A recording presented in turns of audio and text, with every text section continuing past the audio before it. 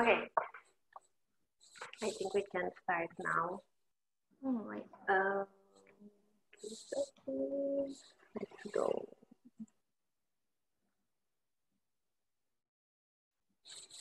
Great, thank you so much for joining us this morning. Morning here, afternoon for some, and very early morning for others. My name is Lilian. I'm the scientific coordinator of POGO, and I'm a NANO alumni. For those who are not familiar, NANO is the NF POGO Alumni Network for Oceans. It's a network of former and current scholars of the NF POGO training programs. And we are joined, we work together in research projects, and we have other initiatives. The objective of NANO is to keep alumni in contact among ourselves and among our instructors as well, with our instructors. And to do so, we also have joint initiatives such as research projects. One of these research projects is called NANO-DOPE, which stands for a monitoring for deoxygenation, ocean acidification, and productivity at selected sites. We have currently about 14 or 16 sampling sites in 13 countries, all run and coordinated by our alumni. One of the objectives of the project is to increase capacity development and possibilities of sharing knowledge, and hence this webinar series. So we invite members and non-members to give interesting talks of relevant matters for any ocean scientist nowadays. And we invited Dr. Yet Yin Hee, or Yen for us, to give this interesting talk based in a video that we saw from her on YouTube, a very interesting video on microplastic analysis techniques. Yen, thank you so much for accepting our invitation. Yen is a postdoctoral researcher at the University of Malaysia. I'm so sorry if I'm pronouncing that wrong. Terengganu? Terengganu, yes, it's right. Terengganu, yeah. She has, her research interests is nutrient cycling and microplastics in temperate and tropical environments. She has been involved in water quality and biogeochemistry research in South China Sea since her undergraduate final year project. After completing this, she went to complete her master's in Malaysian riverine nutrients and her PhD in marine biogeochemistry, studying nutrient cycling in the South China Sea. She's currently a Global Challenges Research Fellow in collaboration with the University of East Anglia in the United Kingdom and Swimburne University of Technology, Sarawak in Malaysia, working on microplastics research. A key part of this project is to develop a national microplastics monitoring capability for Malaysia and to map microplastic contamination levels across the country. Ultimately, this project aims to provide the evidence needed to underpin policy decisions on waste management and strategy. This is Yen, thank you so much for accepting our invitation. I'm gonna stop sharing my screen. And I invite you to share yours. Yen's going to present for about 30 minutes, and after that, we are open for questions for the next 30 minutes. All right. Okay. Hello, good afternoon from Malaysia, and good morning or good evening for those who come from different time zones. Thank you so much for taking out time from your busy schedule and come for this webinar. And also thanks for Nano and Lika invited me for giving a talk here. My name is Yet Yin Hee. You can call me Yen. I'm currently Global Challenges Research Fellow working as a postdoc in Universiti Malaysia Terengganu. The GCRF project that we are currently working on is microplastic research. Therefore, I'm here going to talk about the coastal and marine microplastic in Malaysia, past, present, and future. Just to give you an overall idea, in this talk, I'm going to talk about Malaysia's amazing and important ecosystem, our environmental challenges, particularly plastic waste, and then move on to microplastic, also the GCRF project that we have been involved, we are currently involving and will be involved. And lastly, the Malaysian Microplastics Network. Just to give you a little bit about where I'm come from, I work at Universiti Malaysia Terengganu, which is on the east coast of Peninsula Malaysia. This university is highly focused on marine science study. Therefore, we have another name like Marine University. UMT has owned one research vessel. The name is RV Discovery. I was there to support the samplings when the RV has the first trip to the offshore. UMT also owns an island, Bidong Islands, for the marine research as a marine research stations. Malaysia is one of the top 12 mega biologically diverse country. We have large coverage of the rainforest, wetland, mangrove, seagrass, and coral reef. As you might know, we are part of the coral triangle. This is a very important and amazing place for coral reef system. Unfortunately, we have some of the environmental challenge, with one of the main one is deforestation. After that, it will give way for palm oil plantations. Some other environmental challenge include illegal sand mining, effluents or waste coming from the industry, as well as the aquaculture area. Not to forget, of course, the plastic waste. These are the photos showing that quite a common view in Malaysia. Plastic waste on the beach, plastic waste in the traditional housing area, as well as plastic waste next to the river. In year 2015, one publication has reported that Malaysia has been estimated as top 8 mismanaged plastic waste country. Other than our own mismanaged plastic waste system, we also receive large amount of the import of the plastic waste from other country. Last year, I think in year 2018, since China banned the import of plastic waste from other country, Malaysia became one of the main receiver of this plastic waste. Last year, mid of last year, Malaysia have received 150 shipping container carry about 3,000 tons of the recycled trash. This has contributed even worse for the microplastic waste in Malaysia while we are facing this kind of critical environmental challenge. Especially, we have such an amazing ecosystem, but the plastic waste is so easy to be seen in our coastal as well as marine environment. For example, on sea turtle hotspot islands, it's not that difficult to spot some of the plastic waste, even though some of the beach cleanup activity has regularly have done on these islands. So those plastic waste can be seen, for example, plastic fishing gear, styrofoams, and also plastic bottle labels. And even worse, the diver found some of the plastic waste in the seabed at the coral reef area. I think most of you must have seen some photo on social media showing that how this plastic waste has harmed the animals.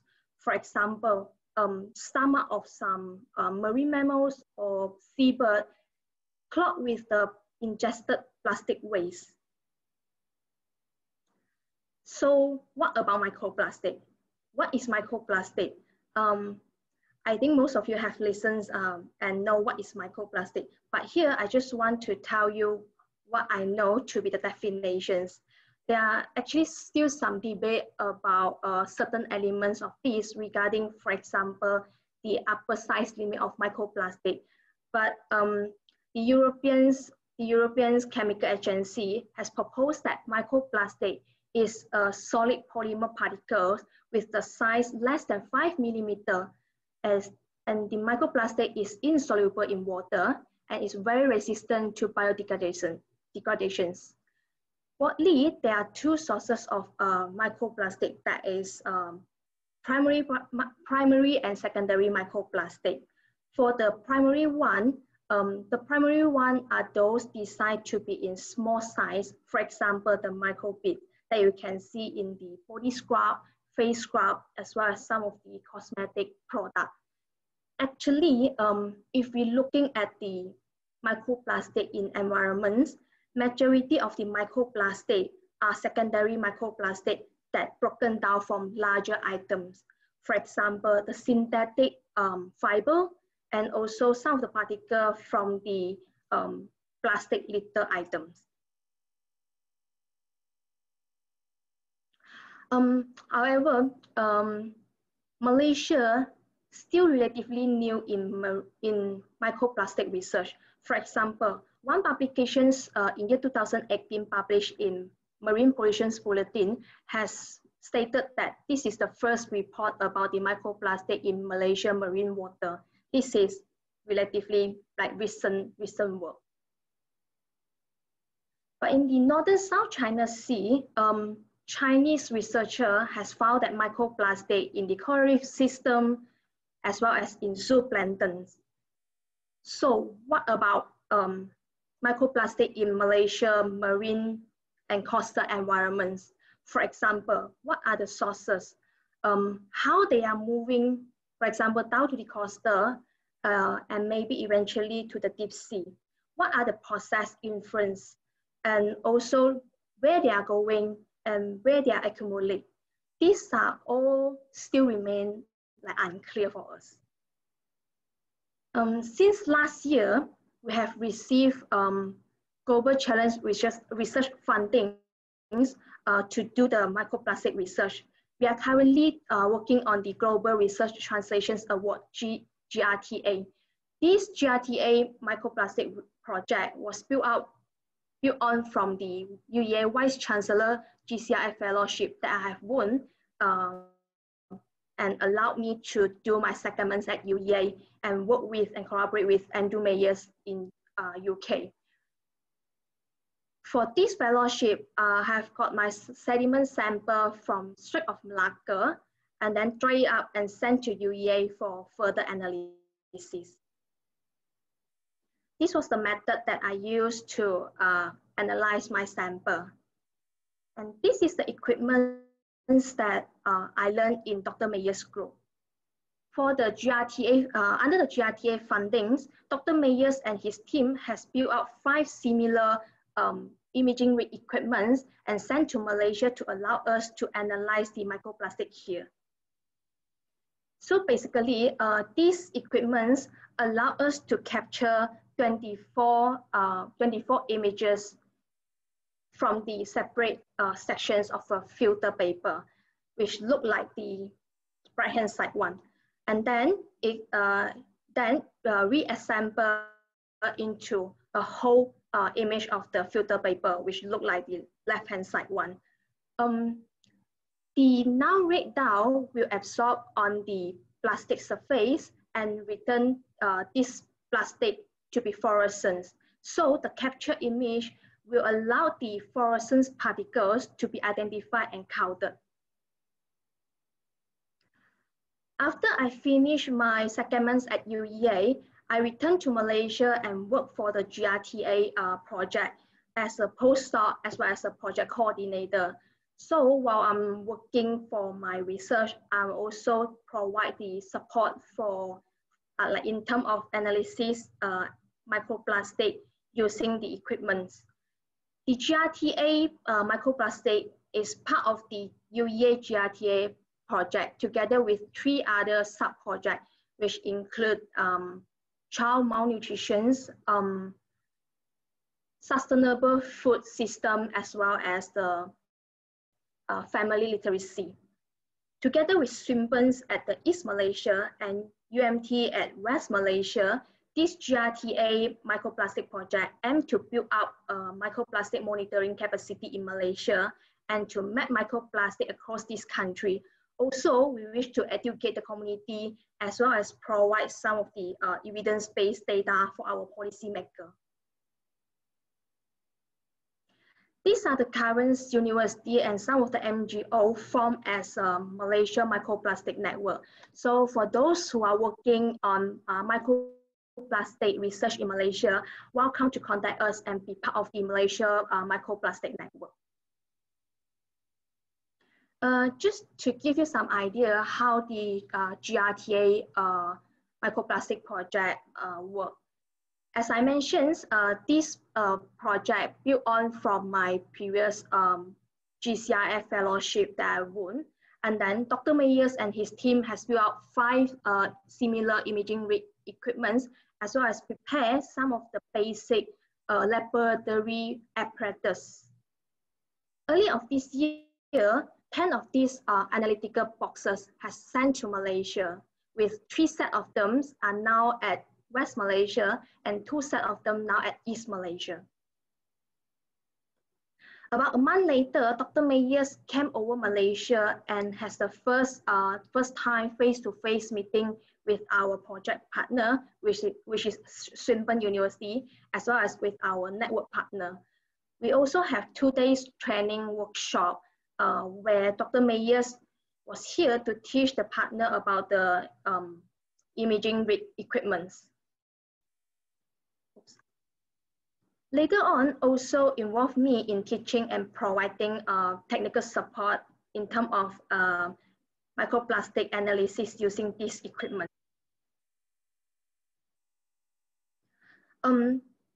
In order to support effective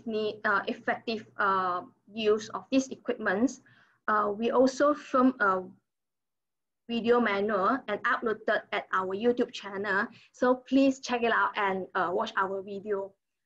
Because of Malaysia is a multi-races country, and to best use of my language skill, we came out 2 different subtitles of the video in hope to help people understand better of the method. And we are now back in laboratory as well as go out for our samplings now after listed up since July. So we are now catching up all our samplings just before we have heavy rain during the monsoon. My team is currently doing the research in the River Terengganu until the near coast of this area in hope to investigate the source to the sea and also understand about the transportations of microplastic. This will then link to the oceans governance team in North UMT for them to do their marine spatial planning for Kuala Terengganu district.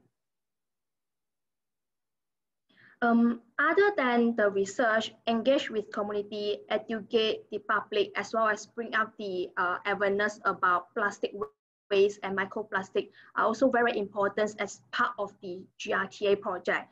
Just before lockdown, our network partner managed to do some school activity, teaching kids about the recycling. We are also currently working on designing plastic and microplastic corner in our institute gallery in hope to aware public about this environmental challenge, environmental issue. So after the GRTA project, the next coming GCRF project that we were working on is drinking water project. This project will be involved the current partner, which is the Swimburne University, Sarawak, and then UMT, UEA, and we're also going to collaborate with WWF Malaysia.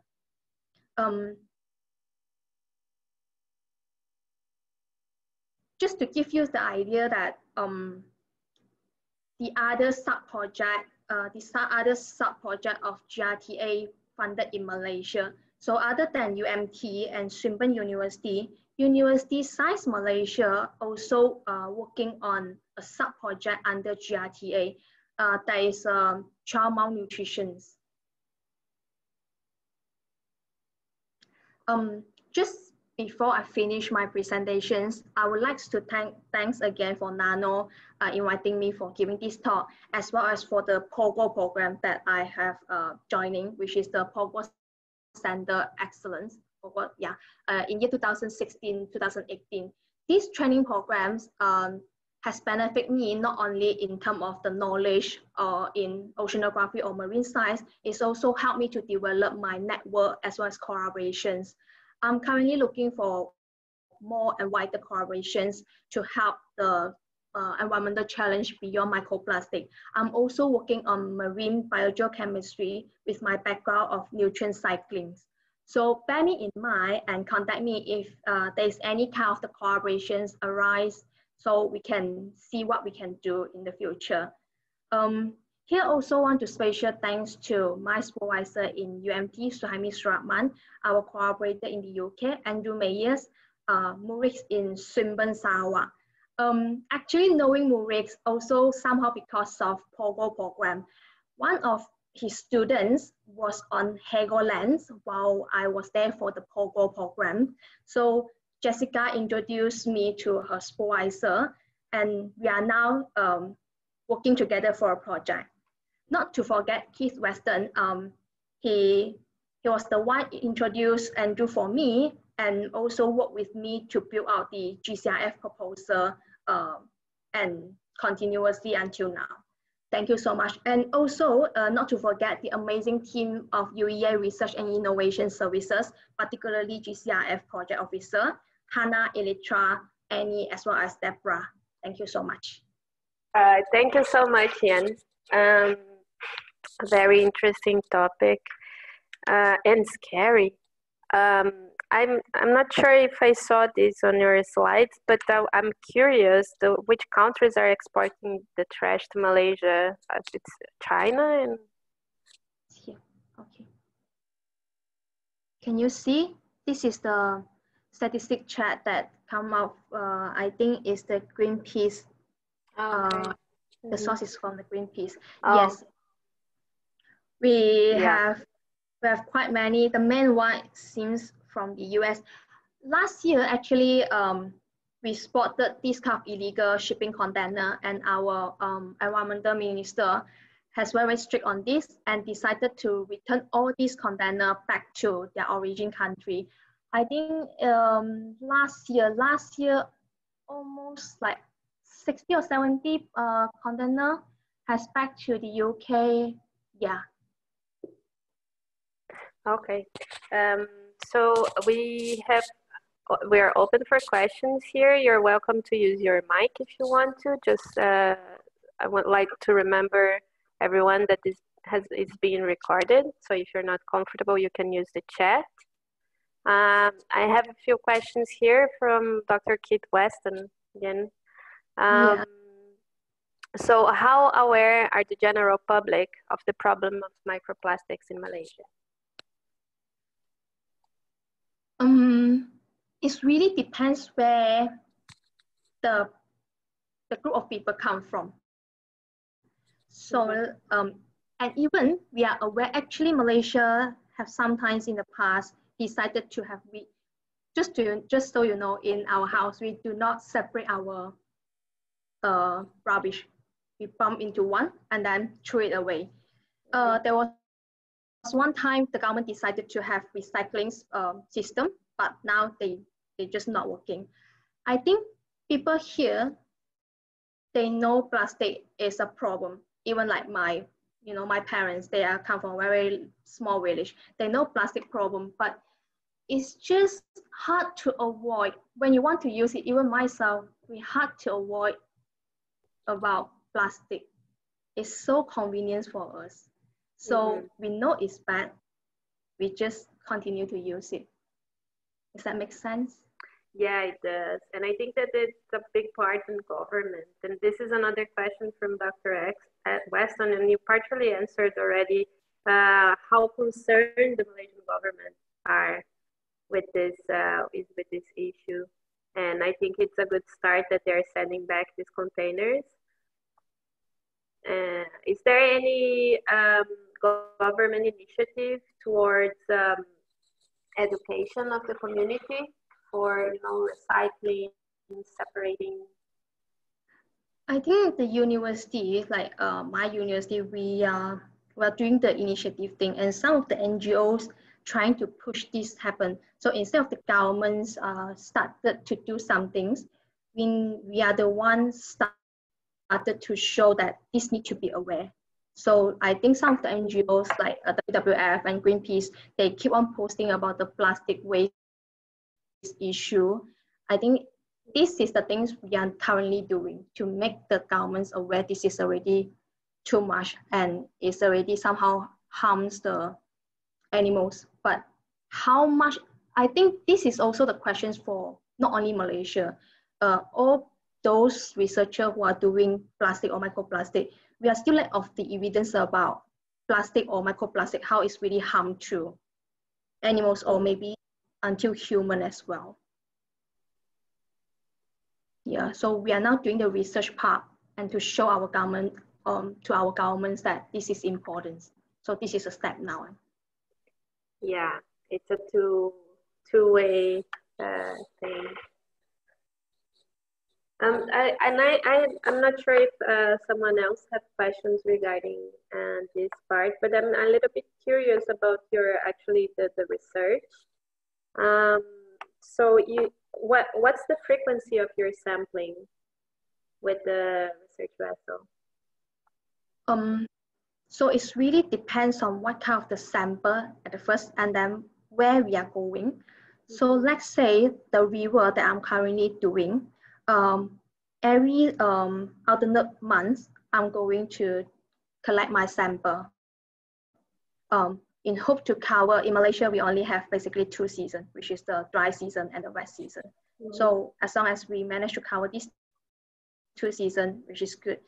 But for the sea-going samplings, it also depends on the, we own the research vessel, which is so much better than the previous time, because going to the sea is so painful, like so expensive. But now it's kind of like regular, but still we are mainly focused on the coastal area, because going to the far offshore is still very expensive, and we don't know yet coastal area how we will know the offshore having microplastic or not. This is another question. So doing the coastal first, and will be the next things to do at the sea. And then when you go out to the sea, you're sampling while you're collecting water for your microplastic sample, and you run some physical variables. Yes. For the microplastic, I think it's quite straightforward. So for the river water, I'm also learning at the learning stage. That's why I also sometimes contacted someone in, maybe Jessica still at RV. So sometimes, because she is working in Guna group, which is quite handy for me to ask her some, maybe some of the questions, and then she will refer to Guna as well. So for the river sample, we use the Newton net to do the torrents, and then for the sediments, we use the grab, but we are only like measure some of the physical parameter at the site, and then back to the lab, I will do some density separations, digestions, and then only use the equipments that provided by the UK to do quantifications. But also for the identifications, it's a little bit hard for now in Malaysia, because we don't have the microscope IR in UMT. I think the only one that I know is at some other university. So I'm trying to see if there is a possible to go to UEA again to do the identifications analysis. Yes. I'm curious to know if anyone who's watching us right now or later on, what is needed to run this kind of analysis. So if they don't have a research vessel, but they can sample water on the beach or so we have a question here from Dr. Nandini Menon. Do you sample the mangroves for microplastics? Is there a difference in abundance and types between coastal and mangrove regions? Sorry, Mano, which I saw one of the questions from her is like difference between microplastic and nanoplastic. All right. Oh, yeah, this one came privately, so maybe she, you can answer that one. What was the questions again? So, do you sample the mangroves for microplastics? And if so, is there a difference in abundance and types between, I assume of microplastics, between the coastal and the mangrove regions you sampled? For the sample of the mangrove, I just got it back, but I haven't done any analysis yet, so I don't have any answer for this. Yeah. But let's say your mangrove area, we are also thinking about because the river that I collected in nearby is the mangrove area. It's not the Terengganu one, it's another one. So our hypothesis is like whether or not this mangrove area we're going to trap the plastic when it's going from the river to the coastal area. So it seems like a question for us. So I would expect maybe the river, the source would be similar to the mangrove, but I'm not sure if the mangrove in the middle, will they trap some of the microplastic from going out to the coastal area. So coastal area might have something different and also depends on where you are sampling. In Malaysia, the coastal area is a very nice beach. It could be the sources not come from the river, it can directly from the beach to the coastal. Do you have any preliminary results in terms of this abundance in location in the Malaysian coastal area? If there is a region prone to concentrate more microplastics? Actually, I think we are in my university, there are some of the researchers also doing microplastics. So we are at the stage kind of like mapping, and we want to see where's the hotspot, but still we haven't done like fully for even for the Peninsula Malaysia. So everyone's like crazy going out to do the samplings. I think maybe in next 2 years, we can have at least the idea where is the hotspot. Mm-hmm.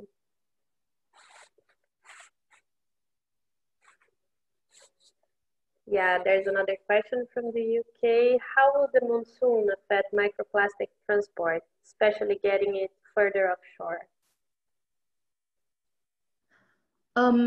We have two seas. One is the Strait of Malacca, another one is the South China Sea. I did my PhD mostly at the South China Sea. So talking about the South China Sea related to the monsoon, in terms of, I'm also doing microplastic, atmospheric microplastic. This is one of the very interesting questions that, is there any contributions from the East Asia, which including the biggest mismanaged plastic waste country, China? Because from other atmospheric study, I mean the pollutions one, they found that during the monsoon time, there are so many contaminant and pollutions in Malaysia was coming from the East China. East Asia, which is one of them is China. So this is another thing which is interesting. And also for the sea, we have the islands, as I mentioned, we own islands. So during the monsoon time, most of us, it's like they are shut down. We cannot go to the beach. And once the islands reopen again, and the volunteer go there to do the beach cleanup, they found some of the drinking bottles, like plastic bottle from China, and maybe some of the country at East Malaysia. East Asia. So it seems like you know, that we understand that this kind of plastic waste is like without border. It can come from other country. So yeah, we at least for the plastic bottle is the big one. It's not a microplastic yet, but the big bottle, plastic bottle, there's some coming from China. And for the pollution things, we have evidence that it contributed from East Asia as well. So interesting to know about microplastic. There is one from Jay. Oh, wait. Kizaya James. By comparing presence of microplastic in surface water and sediment, how about the abundance variation? So in comparison to sediment and surface water, where you have a higher concentration of microplastic, I think. I have a quick look at my sample, which is a river one and I mean the sediments one. Because of the river that I sampling is really center of it's a city of our district. So basically I can look at the filter paper. It has a lot of fluorescent spot. So they are not really that much of the difference for now, but I haven't come out until the end. I still have some sample to do. So for now, yeah, I would say in the water column, the microplastic is not that low as I thought. Really? Because everyone's taught the same things like sediments is the place that is sink down. But apparently in the water column is still some like significant amount. Another question from JP, Joseph Palermo from the Philippines. Did you reach out to IOC Westpac for collaboration, as there's an existing program on microplastic within the Southern Asian region? I think this is a quite big thing currently occur Southeast Asia. I think I myself personally, I haven't reached to IOC Westpac, but I know my university, they are actively involved in IOC Westpac, and they have already built up some link. It's just like the microplastic might not yet, because I think the Westpac is now, I think they're working on the physical oceanography things currently. Because my first collaborations has started in like with the UK, and then I also went to Germany. So yeah, a little bit less connected in the Westpac part, but I wish that in the future, this will be another things to do, because I really wish to have wider collaborations, not only like in Malaysia. The regional is also important. Yeah, I agree. It would be interesting, and if we want, we can exchange emails later on. Yeah, I think also because of we talk about we have a Rika and I have a quite like quick chat about the potential collaborations, and also seems like Pogo are doing some things to help for the collaborations. So maybe not only the Westpac, but Pogo also another platform for us to do some collaborations with some other country under the Pogo. Yeah, definitely. I think that our alumni would be very much interested, and I already have some alumni reaching out, looking for collaborations for macro and microplastic research. So yeah, maybe there is a channel here. Yeah, we can email later on to see what we can do. Definitely. I think that's it for us. Okay, Yen, thank you so much for this great presentation. I have added to the chat the link for your YouTube chat from the Malaysian network. I'm sorry, the video from the Malaysian Microplastic Network. And I'm later on will upload this to Pogo's YouTube channel. So we can always come back here and watch it again. Yeah, thank you so much, Molika, inviting me to give a talk. It's my pleasure. Great, thank you so much. And thank you all for joining us. Have a great weekend. And we see you in the next Nano webinar series, hopefully. Yeah, okay. Okay, Bye. thank you, bye.